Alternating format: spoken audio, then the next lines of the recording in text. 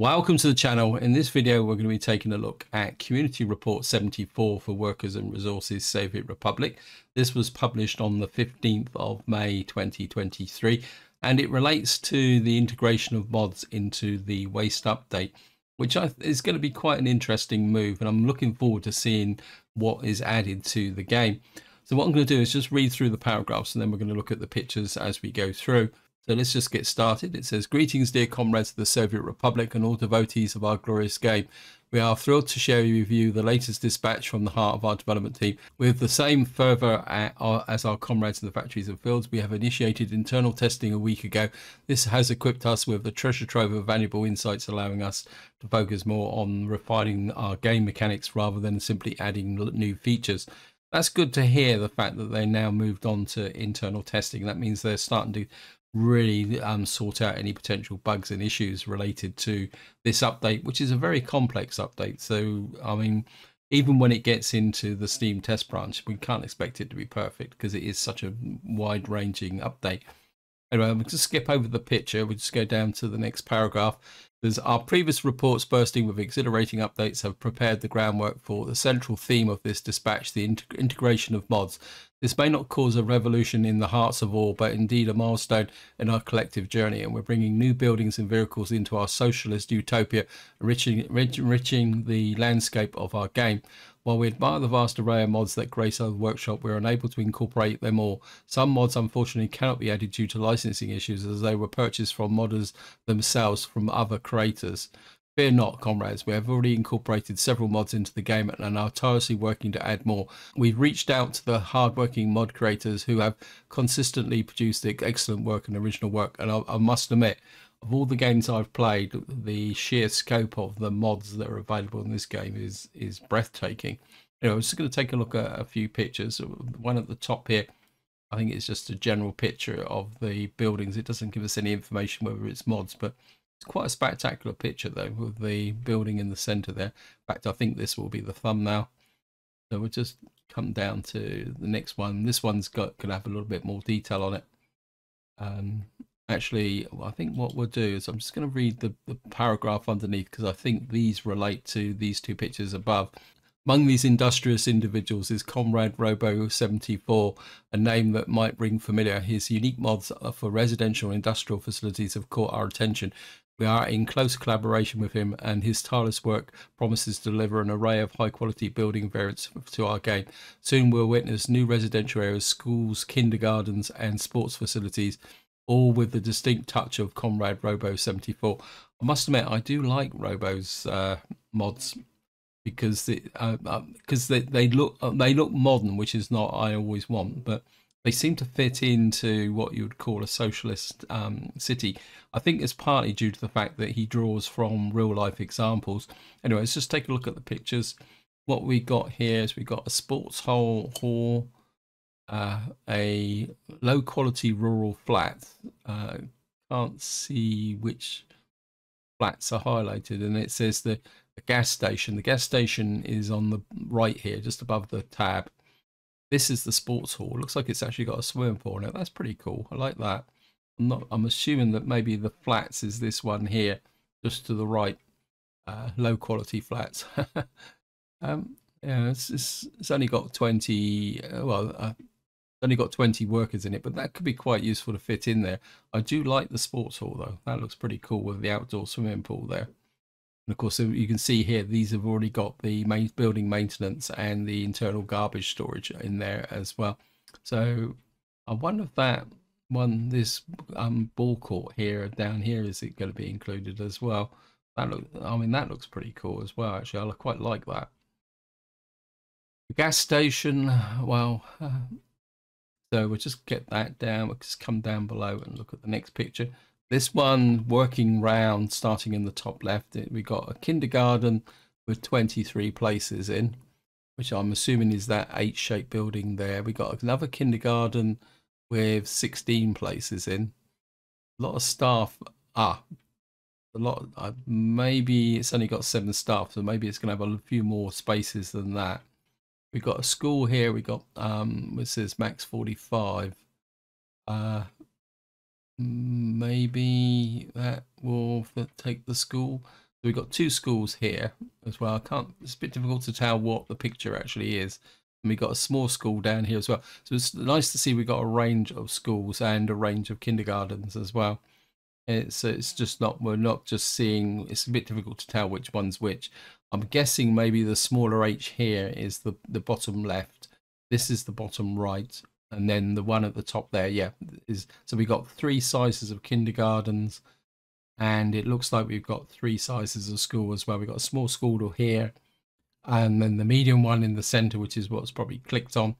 And then we got the large one in the background there as well. So yeah, it's all pretty good. I like the style though. That's what I really like about Robo's work, is that it fits into what you would regard as a Soviet city.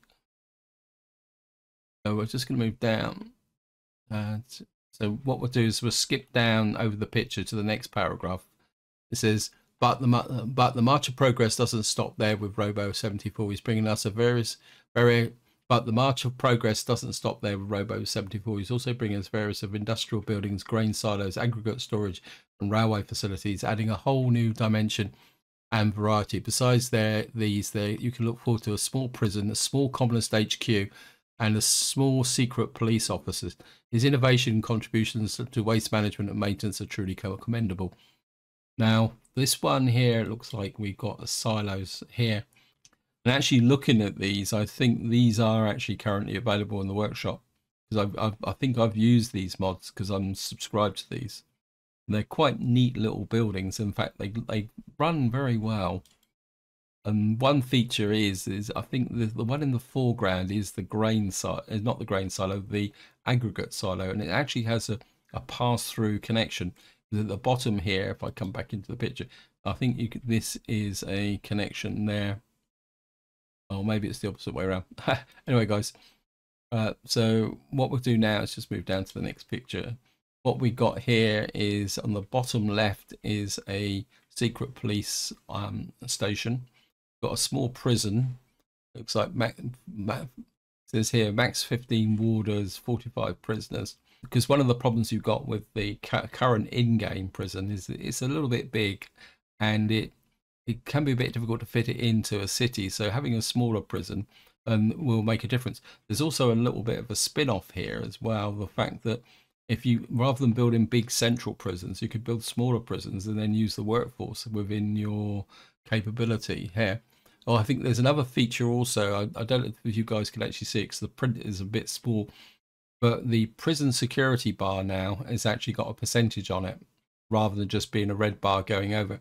And this is going to be one of the new features that's going to be added to this update, is the fact that the bars will now have percentages on them. What we got over here is the small headquarters. Of course, with this now, we're going to have to conduct research as related to the headquarters.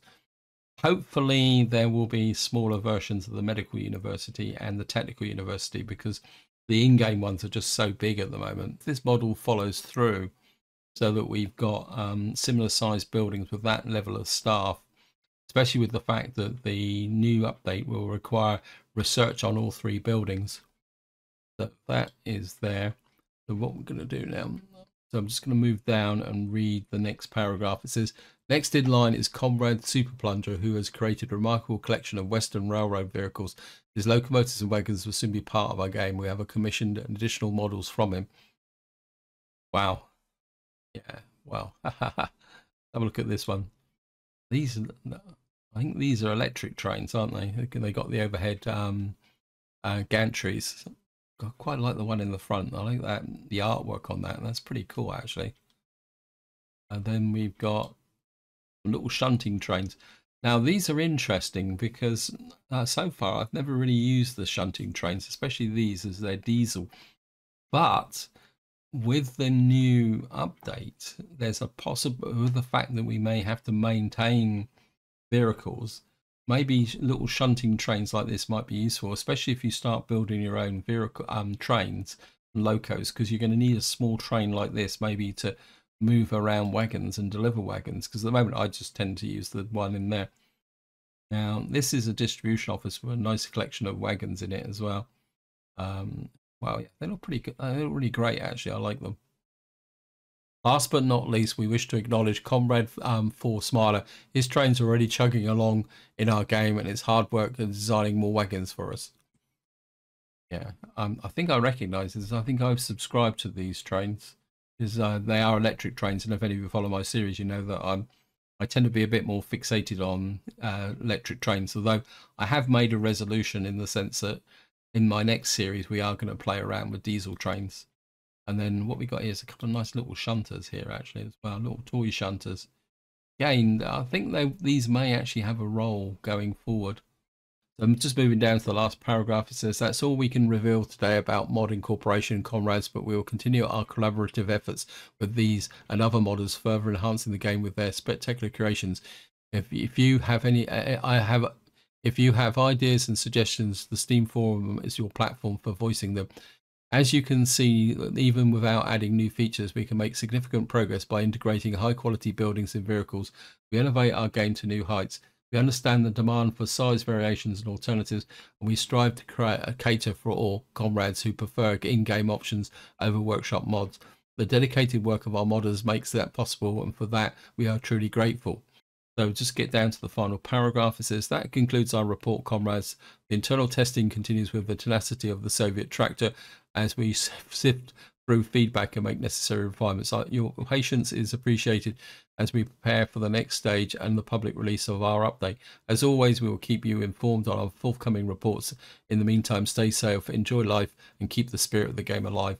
Yep, I think this represents a fantastic way forward, and I think hopefully even after the game goes into full release, that the developers continue to integrate mods just to include the breadth of the game and make it far more interesting. Anyway, guys, this is where I'm going to leave it. Hope you enjoyed the video. Hope you found it interesting. Any comments, opinions, feel free to chuck it in the video description. And until next time, whatever you do, enjoy your gaming.